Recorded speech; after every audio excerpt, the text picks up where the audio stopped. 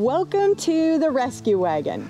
The Rescue Wagon is a 5x8 cargo trailer conversion camper. We built the Rescue Wagon so that we could take it places that you couldn't take a normal camper. Off-road, we also needed something that was under 2,000 pounds that we could pull with our 2007 two-door Wrangler. Now we have a previous video that has our initial build and things that we put in it and specific costs, but this video is going to be an updated tour because we've added a whole lot of things since we did some camping and found things that we felt like we were missing and needed to add. So we go into detail in separate videos explaining how we specifically did certain things that we added and how we did certain builds. So you can find those specific videos with specific details. If you see something you like or you see something that you might have done differently, leave it in the comments below. And don't forget to subscribe and hit that like button. So let's go ahead and take a tour. The outside of the Rescue Wagon is an integral part of our camper and of our camping experience because the 5x8 camper is very small inside, so we really have to maximize space inside, which means the outside, we have decided to really maximize the outside of the camper. Honestly, we spend all of our time outside rather than inside the camper. We put in an RV step. We used to have a little stool that we stood on, but when you'd come out, if you come out with any kind of force, sometimes that thing would want to move around. So we added this in. These little hooks don't look like much. They're just self-adhesive, they stick on.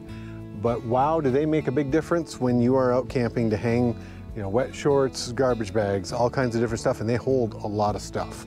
We have stabilizers on all four corners of the Rescue Wagon, and the stabilizer, obviously, when we jack it up. So we have a shelf that we have on the outside that when we stop, we can simply put the shelf up and then we're able to use the shelf for coffee. We can put a burner on here. We can put basically anything you want to on here. And then when you go to drive, you just put it right down. Really simple to use, but so much functionality with the shelf. It's one of my favorite things. We also put an outlet really close to the shelf so that you can easily plug in some of those small appliances that you would set on the shelf. In addition, we found some solar powered lights that we use on the outside of the Rescue Wagon, which gives us some light at night and we don't have to use any of our power sources. We mounted a platform back here for an additional 15-pound propane tank.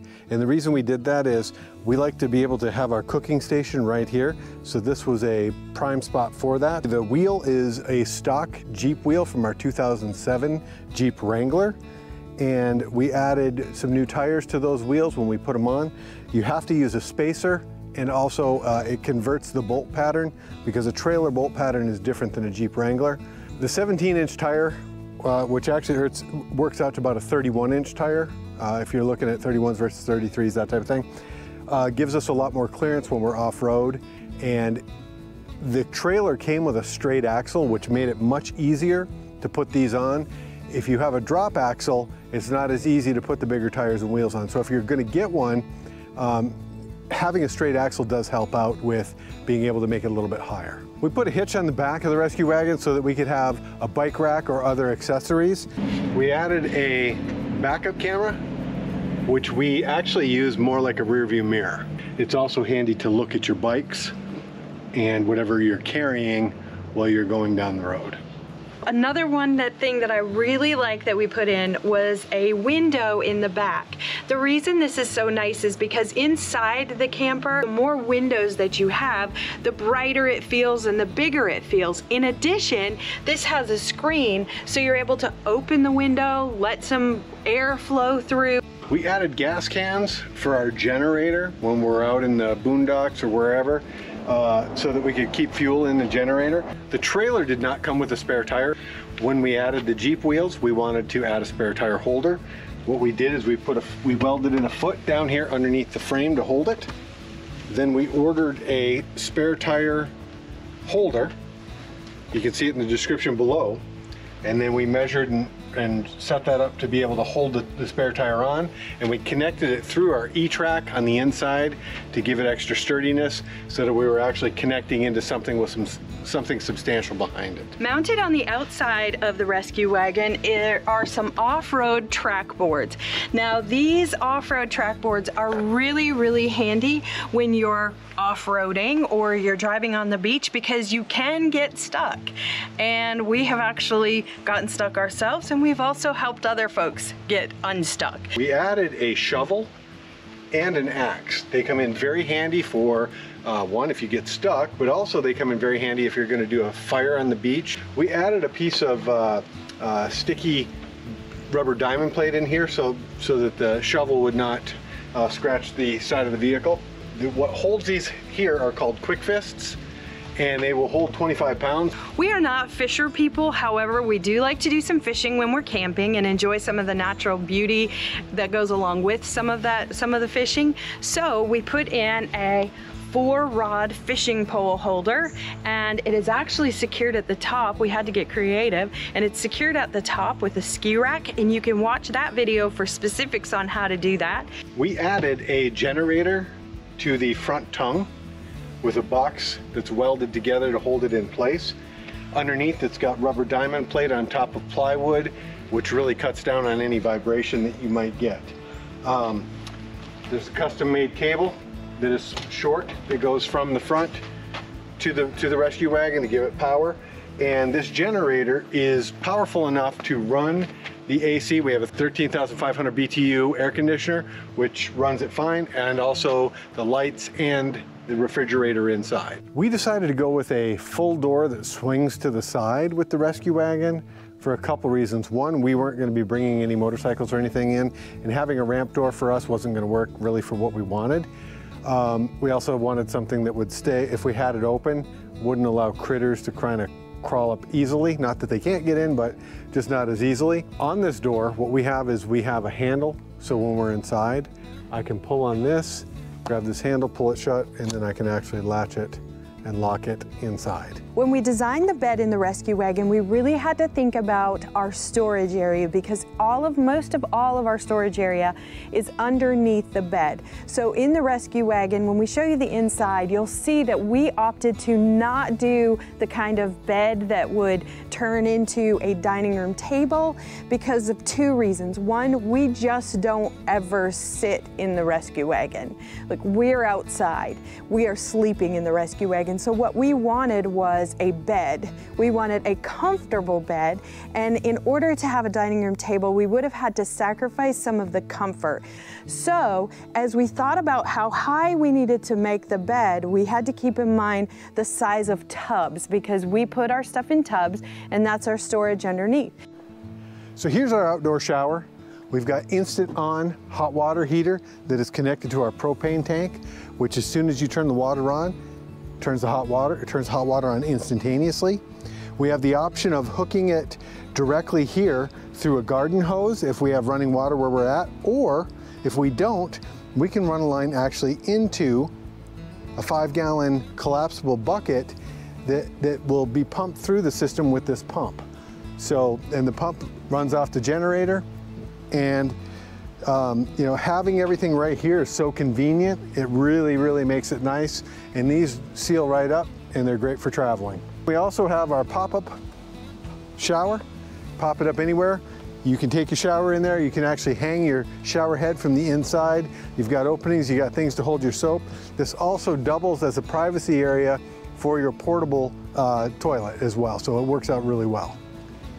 Last but not least, we have great shade with our awning that we put on.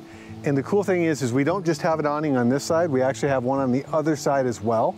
So when the sun's coming directly down and it's not providing shade, we can move to the other side. It's now time to give you a tour of the inside of the Rescue Wagon. Now, the inside of the Rescue Wagon, it is a 5x8 cargo trailer converted into a camper. So it's not huge, but to be honest, it was a really great use of space. So it's actually a lot bigger than you think it would be.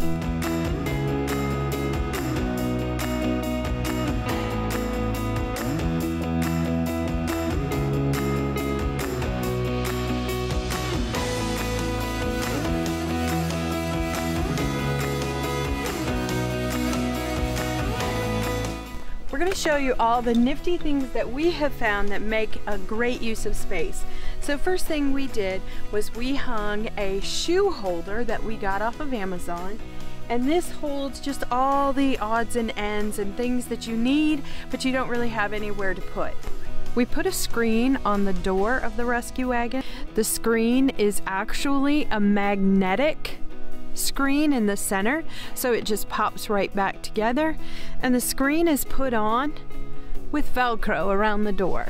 In the nose of the Rescue Wagon, when you first walk in, you'll notice we put some built-in shelves with cargo nets in front of the shelves. The cargo nets allow you to store things inside the cargo net as well.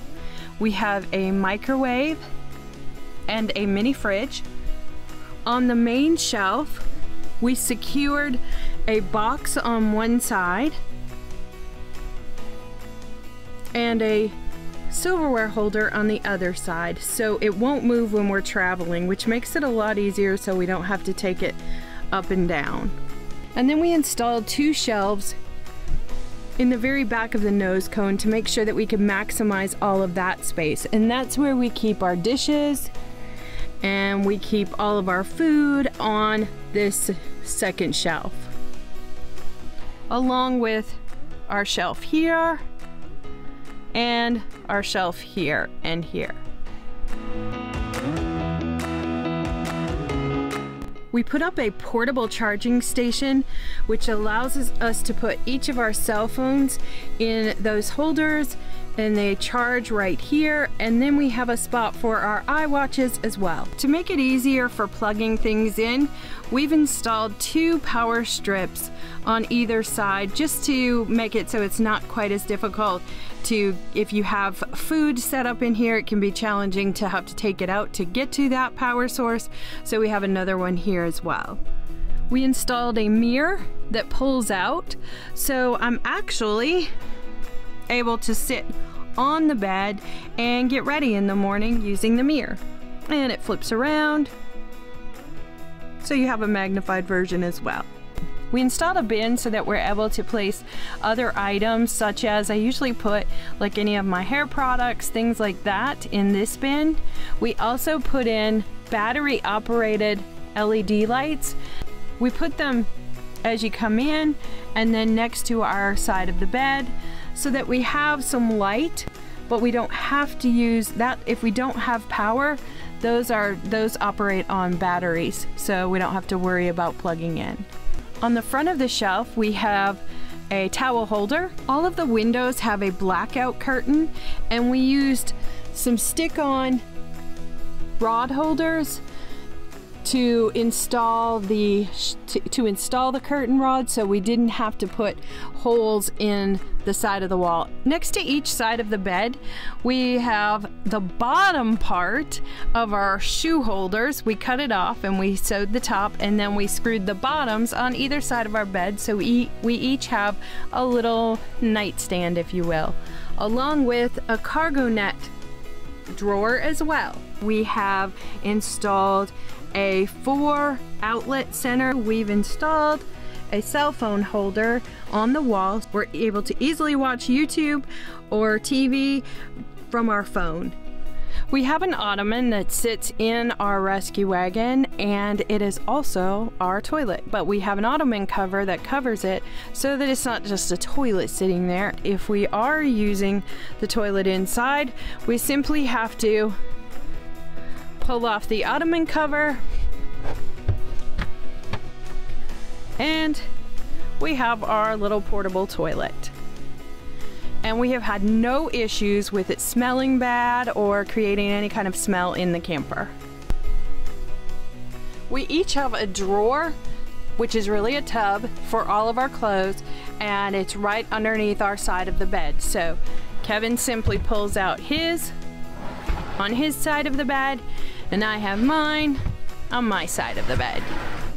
To make a full-size bed, we actually had to create a slatted bed, which has slats, and then each side will pull out and extend the bed to the correct size. And then once it's pulled out to the correct size, we have a piece of the mattress that is cut to size to fit on to the place that we've extended.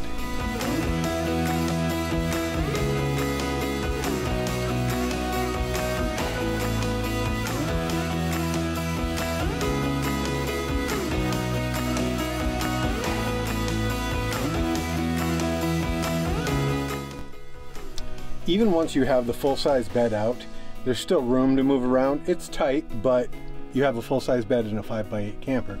You can still get into the fridge, you can still use the microwave, you can still get into your clothes and different things like that.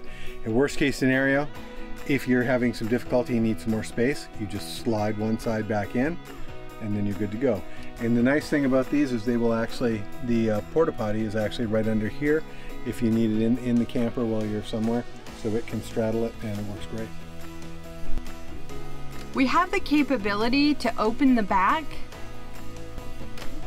and we have a portable screen that velcros around the back, so if we want to just leave the screen open and have the whole back open, we can. Or we can always shut it and just use the window. We have lots of different ways that we can maximize the outdoor while we're indoors. You can see that we have tons of storage space underneath, which makes off-road camping and boondocking really nice. So don't forget to subscribe and also give this video a like. And also, making cool stuff like this, just being able to do the things that really make you feel free, allows you to be free.